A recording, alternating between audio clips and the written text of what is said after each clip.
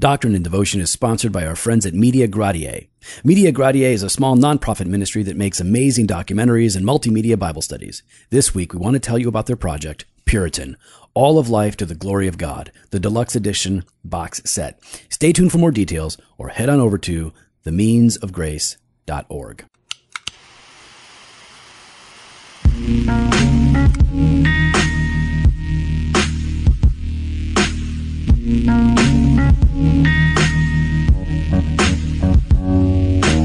Welcome to Doctrine and Devotion, a podcast exploring Christian faith and practice from a Reformed Baptist perspective. My name is Joe Thorne. I'm the lead pastor of Redeemer Fellowship in St. Charles, Illinois. Is now a bad time for you? What are you talking about? I mean, we're recording. Why aren't you? And who are you? I'm Jimmy Fowler, executive pastor at Redeemer Fellowship, but I'm sitting here while you decide it's okay to open your lunch and begin to eat your lunch while we are recording. That's prosciutto right there. Yeah, I know what prosciutto is. Yeah, pretty good. Yeah. What kind that of made cheese? That made me a little like a meat and cheese, charcuterie board here. Mm-hmm. Well, there's no board, but yeah, it would be on there. You know. I'm hungry. Black Forest, ham. Mm-hmm. What else you got? Cheddar. You got some spicy like sausage, pepperoni type things, cheese. Mm-hmm. I'm hungry. You feel like now is the time to eat while we're doing it? When do I have time? When am I going to have time? You have hours a day that's on your schedule as, you know, me time? Just as me time? Just as personal time. What are you talking about? Personal development. I got, you know, she made me this and I'm thinking about her. And I'm hungry. And you're hungry. So you decided you're just going to eat right now? This is all good for me, too. I'm really proud of you. Really proud of you. No carbs. Good job. See that? Yeah, I can see it. Yeah. Keto. Are you doing the keto thing? Nah. Well, kind of, sort of. Kind of? Yeah. I'm down like 13 ounces, man. 13 ounces? It's November, man. It feels good. November, it's cold out. Get to wear your jacket. Leaves are on the ground. Smells like fall out there. All the color changes on the trees. I'm digging it, man. Nice. Well, I'm glad to hear that. You can't enjoy it because when this episode releases, you're in Europe. So yeah, I'm going to be enjoying that. Mm-hmm. Actually, when this episode releases, I will be. I'll be in France. Yeah, with the Earls. Actually, we'll be in Amboise. We'll be in the Loire Valley region. The Valley of the Castles. They got a royal name too, the Earls. The Earls. Yeah, they're gonna fit right in. Mm-hmm. Greg with his handsome hair and face. Well, his hair is not that great. His hair is awesome. No, it's not. It is not. No, stop it. Not compared to yours, but compared to mine. Well, everyone. I know. It's like, you know, come on. Are you full? Are you ready? Are we ready to do this or what? I'll probably nibble a little bit. You're going to nibble a little bit while we do the thing. Yeah. Yeah, it's good. What are we talking about? Well, we're going to follow up on Christian liberty. From time to time, and actually quite often, we receive messages concerning, more often than not, seminary students that have signed pledges to not drink or smoke while they are enrolled at school, or not even just on campus, but they are students of the facility. Yeah, I went to Moody. Lots of rules at the time. Lots of rules. They've loosened up quite a bit, but still have rules. Then I went to Southern Seminary, and they had some rules, not as many.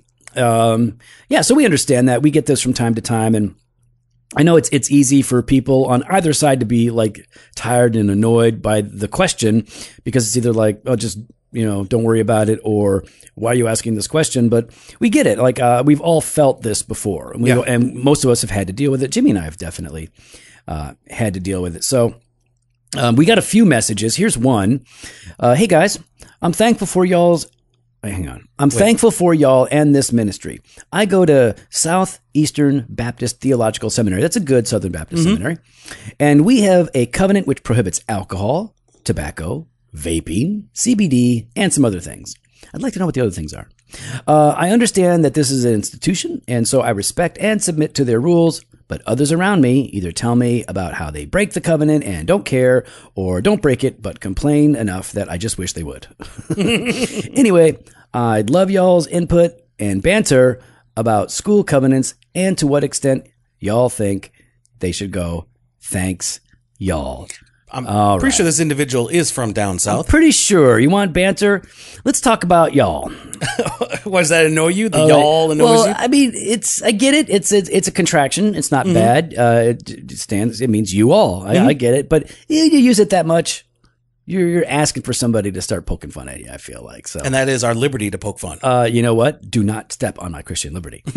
No, man, good question. And, actually, we got another one from another guy, and I can't find it. We get too many messages from too many streams, and but so I tried to find it, I couldn't. But this was a guy that was working for, I think he was working somewhere, and it was like a Christian company or something, and they had policies as well like this. And so, Jimmy, what would we say to people who are working for a company or are enrolled in a school that have certain cultural expectations, restrictions, prohibitions, that in order to be a student or an employee, you have to not do certain things or do certain things?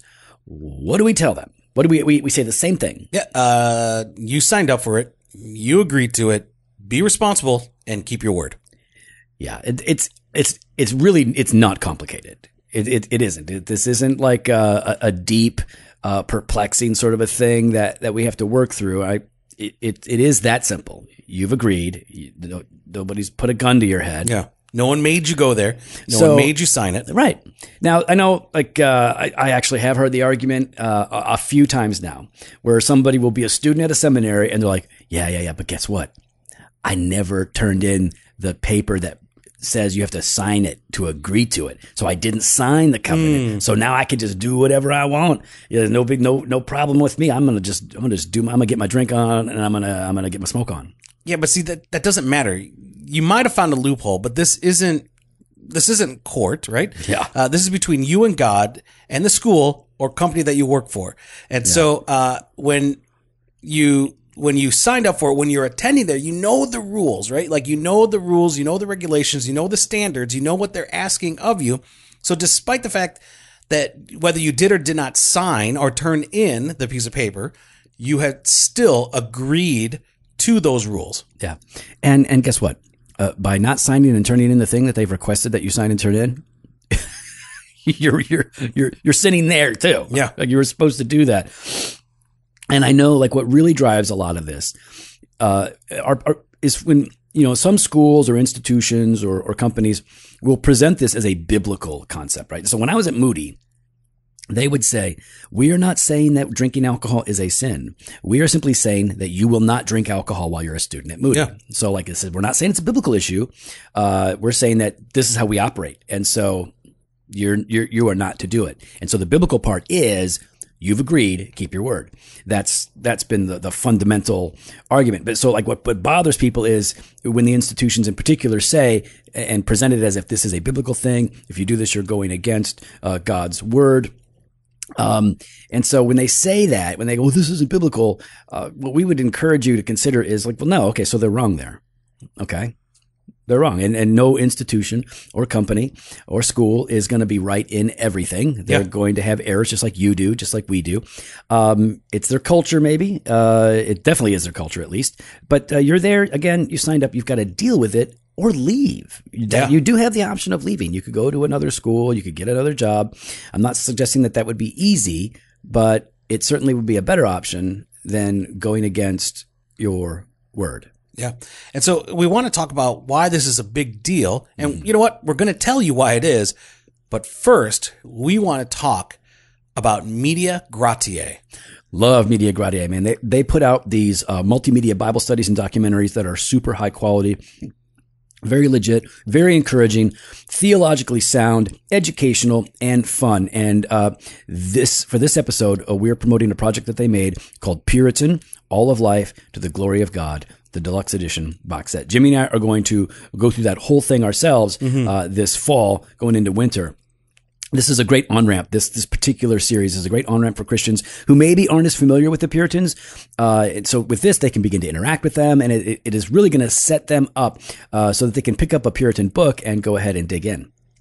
And so this package contains, there's 6 DVDs, a feature-length documentary, lots of special features, and 35 Sunday school lessons on Puritan biographies and Puritan themes, an accompanying workbook for the lessons, a beautiful clothbound book from Joel Beeke and Michael Reeves, posters and postcard prints, and the film features they featured like Al Mohler, Conrad. I'm getting tongue tied on watching you eat your ham as if it's like grapes being dropped down. Ham. This is prosciutto. Prosciutto, but you're eating it from above. Yeah, dropping it down. Piece. What are you doing? Stop it! It's really Conrad Mabeway. Is that who it is? I can't even. Yep, there's there. Jeff Thomas, Gloria Furman, Ian Hamilton, Jeremy Walker, J.I. Packer, Joel Beeke, John MacArthur, John Piper, John Snyder, Kevin DeYoung, Leland Reichen, Ligon Duncan, Mark Dever, Michael Reeves, Rosaria Butterfield, Sinclair Ferguson, Stephen Nichols, and Stephen Lawson.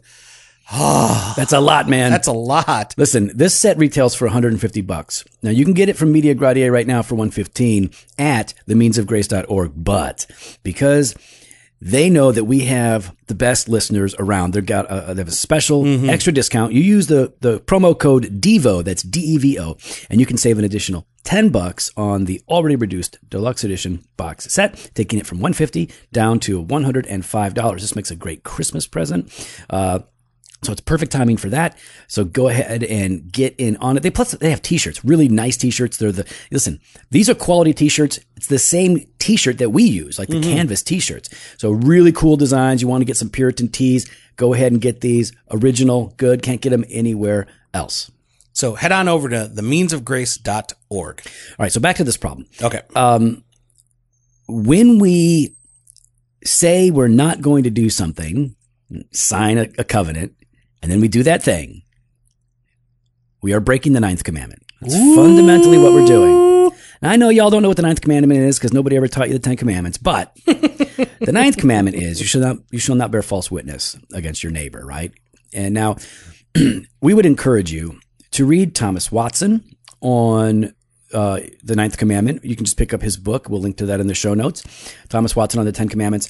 But if you just go to monergism.com and in the search bar, type in 9th commandment, they will have a ton of resources exploring the 9th commandment, because the 9th commandment is not simply don't lie. It is that, but there's so much more to it that relates to not just keeping your word, but protecting those, standing up for those people who are being lied against, and all of that. But as it relates to what we're looking at specifically today, Thomas Watson summarized that one of the ways that we violate the 9th commandment is by lying. Yeah. And here, there's three ways that we do that, right? One, speak that which is false. So actually just uttering the lie ourselves. So bearing false witness, and so even in the sense here for this, saying that we're going to abide by this covenant and then not following through with that. Right. He says that there's, witnessing to that which is false. So in other words, somebody else has uttered the lie, you're backing it up. And then there's swearing to that which is false. All of this comes down to the same thing, right? That there has been, an untruth told, or there has been a truth told that is being denied. And so to kind of explore this a little bit, we want to read Thomas Vincent. He has an exposition on the Westminster Shorter Catechism. Therefore, he goes through these 10 commandments. And on the 9th commandment, he has a few things to say. Oh, all right. Question 4. What doth the 9th commandment more particularly require in reference unto our own and others' good name? The 9th commandment doth more particularly require, in reference unto our own and others' good name, the maintaining and promoting thereof, especially in witness bearing. So part of what's important here is that you need to maintain and promote a good name. This means your reputation and your character. Yeah. Like when you're like this guy that wrote the email, when your buddies say like, oh yeah, I signed that thing. Don't care. I'm going to do my thing. Those guys are throwing mud on their own name. They are not seeking to have a good reputation. Yeah, it's kind of like when you're not supposed to smoke, 15 feet by the door. Yeah. And you smoke within 15 feet. Yeah. But that's not a law. What? I mean, technically it's a law. It's not a law, Joe? Did that just dawn on you? Just because like somebody humorously puts up a sign where there wasn't a sign doesn't mean... Coming after that's what you get for the Usher thing in the last episode. Way to go. That's going to be your new nickname, though. Hashtag Usher. That's your new nickname, Usher. Question 5. How ought we to maintain and promote our own good name? We ought to maintain and promote our own good name by deserving it and defending it. See, I love that. I love that. So you should deserve this good name. Like, it's not just something that's just given to you. You got to earn that. You've got to show that. And then you got to maintain it, right? You got to maintain and defend your good name. You build up your reputation through days, months, years, right, of being consistency, discipline. And I remember there was a guy in college. Now, we were all dummies in college, right? But this guy was known as being the gross guy. And he would do really gross things and was always joking. And it was funny, but he became known for this. And then at one point he stopped doing it, but none of us really noticed that he stopped doing it. And a couple months goes by and we were all like dogging him about being the gross guy. And he said, guys, I haven't done any of that stuff in months. I've stopped doing that. And I remember realizing like, wow, first of all, I didn't notice. Maybe that's on me. Secondly, it takes a while to build up a reputation. Yeah. And if you're going to overcome something, it's going to take like that you've already built up. It takes time to undo that. So yeah, that's really, really good word from Thomas Vincent. But then he asks, how may we deserve a good name? And the answer is, although we can deserve nothing in the sight of God, yet we may deserve a good name in the sight of men by being good and doing good. Yeah. Pretty simple, right? Do the right thing. But doing good means like doing things in accordance with the will of God, doing things for the good of others. Yeah. This is how you build up your name. You break the covenant intentionally, willfully, habitually. You are not doing good. You are doing evil. Not because the thing that you might be doing is evil in and of itself, but because you are violating the promise that you made. Yeah, and he continues, what is that which we may be and do that we may deserve a good name amongst men? That we may deserve a good name amongst men, we must be holy, humble, harmless, wise, loving, patient, meek, just, righteous, sober, chaste, true, honest, and every way gracious and virtuous. As to our inward dispositions and affections, our conversions also and actions must be correspondent, doing always those things which be praiseworthy and of good report. That is so good. That is challenging, but it's also inspiring because I want to be that way. Yeah. Like that's the character that I want to have. Holy, humble, harmless. We should, you know what? That's an episode right there. That's an episode. I'm going to highlight that. Being holy, humble, and harmless. That's good. And so, Joe, he finishes off here, or at least this section. Why ought all to maintain and promote their own good name? Yeah, that's a good question. Like, so why? What's the point? All ought to maintain and promote their own good name. One, because it is for the glory of God, which is the duty of all principally to aim at and to design their own honor only in subordination hereunto. Quote, let your light shine before men, right? So there's your good name, that they may see your good works and glorify your Father which is in heaven, from Matthew 5:16. He also quotes scripture, having your conversation honest among the Gentiles, that, whereas they speak against you as evildoers, they may, by your good works, which they shall behold, glorify God in the day of visitation, from 1 Peter chapter 2. Because a good name is precious, and rendereth men the more useful one to another, causing mutual love unto and confidence in one another, whereby their mutual concernments and advantage, both civil and spiritual, are exceedingly promoted. Quote, a good name is better than precious ointment, from Ecclesiastes 7. A good name is rather to be chosen than great riches, and loving favor rather than silver or gold. In other words, it's important, one, because it glorifies God, and two, because it promotes godly Christian community. It promotes the fellowship of the saints. You break these sorts of promises, and I know maybe some people view them as small. It's not a big deal, like nobody's going to know. I had a guy at Moody. all tobacco products were forbidden. There was no vaping back then, right? Because it was right after Moody founded the school, when I was there. So, beat you to that one. Yeah, But there was a guy, and he would smoke clove cigarettes in our dorm room. I'd come in, and he'd be smoking, and I'd be like, blowing it out the window. I'm like, bro, you can't. What are you doing? And he's like, it's not tobacco. Like, all right, man. It's like, that's. You're breaking the covenant. But here's the thing, because when your good name is being torn down, when your character is getting weak, people will trust you less. They'll look to you less for help. And you will be of less help to people. And of course, most importantly, you are not glorifying God. You are making much of yourself. So when you break a promise like this, when you lie, when you violate the ninth, you are ignoring God's law. Let's say that. Yeah, I mean, you know that we're called to obedience. You know that you're called to honor your word, and so you're breaking God's law. It's not just about what man has put before you there. Oh, go ahead. What? You had this look on your face. It's because you're eating. I'm enjoying my ham. Stop it. What do you had this like smug look while you're eating black ham? It's delicious. So when you're doing that, you're breaking God's law, but then also you're hating your brothers and sisters in Christ. How are you doing that? How does breaking the law, like in this situation, show a hatred for your brothers and sisters? Because you are those that are seeing this happen are watching you, and they might themselves be led astray to follow after you because you're a bad example. Totally. And think about the people who have authority over you. Yeah. You're not loving them. No. You're not submitting to them as you're supposed to, as you're called to, as Scripture calls you to. You're saying, no, I'm first. In fact, we can say that when you break this promise, when you lie, when you violate the ninth, you are being governed by pride. You're not being filled with the Spirit. You're not being controlled by the Spirit. You're not being compelled by God's word. You are being governed and controlled by pride. It's about you. And that's the truth. When you go about this, you're like, well, I'm just going to skirt it and just kind of do my own thing, and I don't even care. You are about you.